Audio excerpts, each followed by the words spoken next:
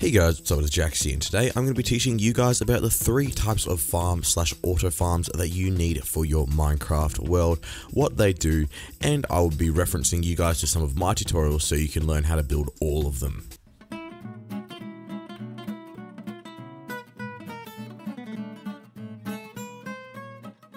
Now, farms in Minecraft aren't 100% necessary. You can get away with not actually building any, but they are something that makes your life much easier, so you can focus on doing things that you actually love doing. So maybe if you're a redstone or a builder, you can focus on doing that if you've got a few farms to help you get food and resources and even XP.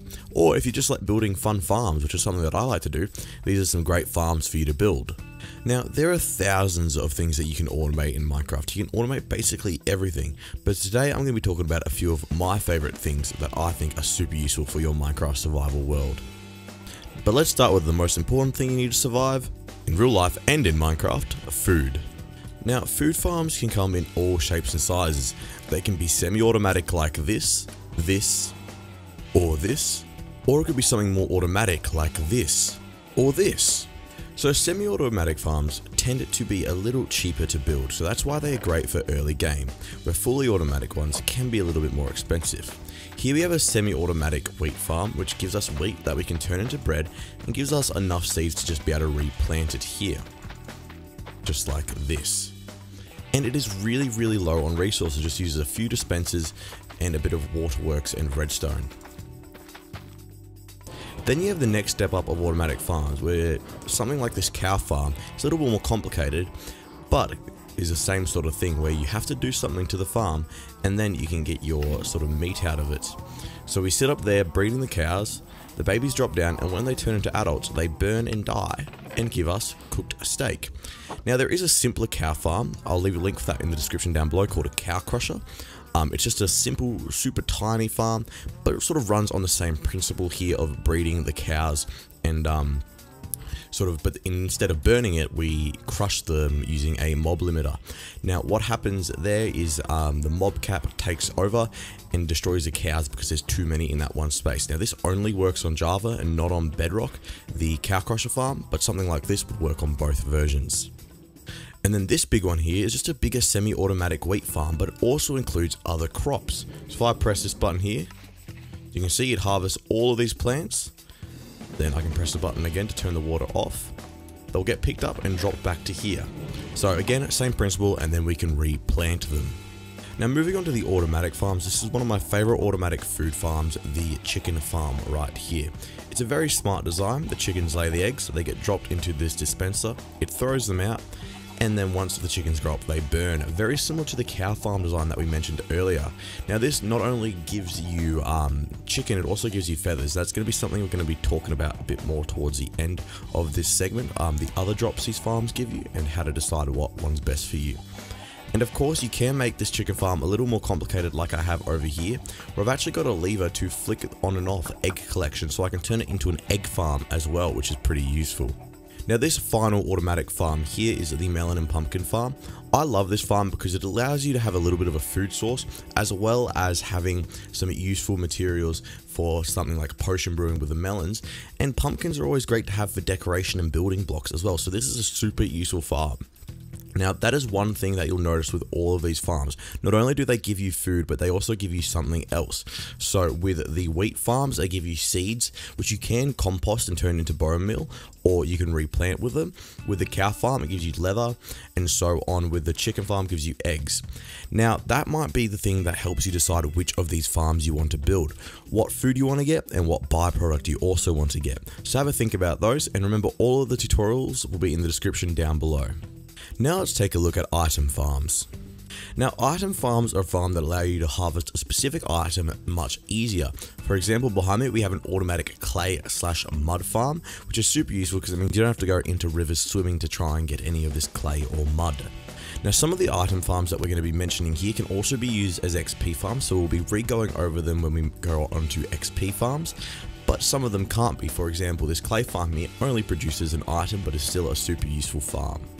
Now behind me here we have the next item farm, which is one of the most useful ones out there, the charcoal generator. Now these farms and generators can be very closely sort of misnamed. So generators tend to be things that generate a item when you feed something into it. So for example, this charcoal farm, you feed wood into it and it generates it. So that's why we call it a charcoal generator rather than a charcoal farm. Now this farm is super useful because if you have it set alongside a wood farm or even just by a forest, you can chuck your wood into this chest up here and it will start generating charcoal, meaning you don't have to go into mines to find a sort of a fuel source. Now charcoal can be used in all the same ways as coal, so you don't have to worry about that. And you can see it produces a lot, so it produces 1 charcoal for every wood you use, so it's super efficient and it's super actually compact as well. Now farms like this, as along with stone generators or cobble generators, allow you to focus on low level mining for where you can find the ores. So you don't have to worry about looking out for coal or mining out for cobble or stone when it's all up on around your base, because you can easily generate it or farm it. Now this next item farm here, the iron farm, is one of the most useful Minecraft farms you can have. Now these come in all shapes and sizes. Here is my design, link for a tutorial will be in the description down below, and it allows you to never worry about having to mine for iron ever again. And trust me, that is something that you will never be able to go back to worrying about again once you set one of these up in your world. Now you can make a smaller one like this, or you can make a larger industrial one. I'll leave both links for both of my farms in the description down below. This sugarcane farm also works in a similar way for bamboo. It is a great way to get loads and loads of a material. Now this sugarcane farm is used for sugar and to get paper, great for books and potions. The bamboo version of this is used for the scaffolding. But again, you can make them big like this, or you can make them smaller. I'll leave links for both of them in the description down below. Or you can make something like this where it's a smaller and it's a combination of this. I haven't done a tutorial specifically on this, but I have done a tutorial on the cactus farm and on the bamboo farm here separately, and then I've just simply combined them at the bottom. Now we're going to have a look at XP farms, but before we do that, we're going to just quickly mention the 2 farms that can be, well, the 2 types of farms that can mainly be used for XP and items. Now these are mob spawner farms or mob farms. Anything from a guardian to an enderman to a zombie to a skeleton farm are great for items, but are also great for XP. Now I will be listing my favorite XP farms, starting from simple to high, to more complicated, but just wanted to give all of those an honorable mention. When choosing your XP farms, you're going to kind of be at the mercy of what stage you are in the game and what drops you want. For example, this cave spider farm here is great for XP, but also gives you some useful drops. And if you already have found a cave spider spawner, which is what this uses right here, you might as well make one of these. Now this is a great mid-game farm as it's pretty simple to make. All it takes is just a little bit of tricky water maneuvering, but other than that, it doesn't require any redstone at all. As you can see here, there's no redstone in this farm at all.